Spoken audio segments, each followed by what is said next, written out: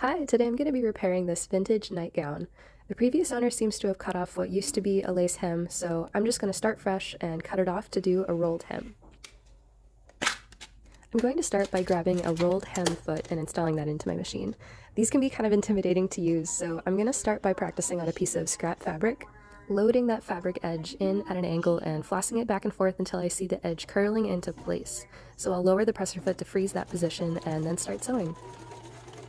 I'm being very careful with the angle of the fabric that's going under the machine so that the hem is coming out straight. Now onto the nightgown, I'm going to prep it in the same way, flossing that fabric edge to start the roll for the rolled hem. And I'm sewing this down using a small zigzag stitch because this is a stretchy fabric and I want the hem to be able to stretch with it. The last step is just to hit it with a quick steam iron and make sure it's hanging the way you want it to, and this looks perfect, so it's ready for its next home.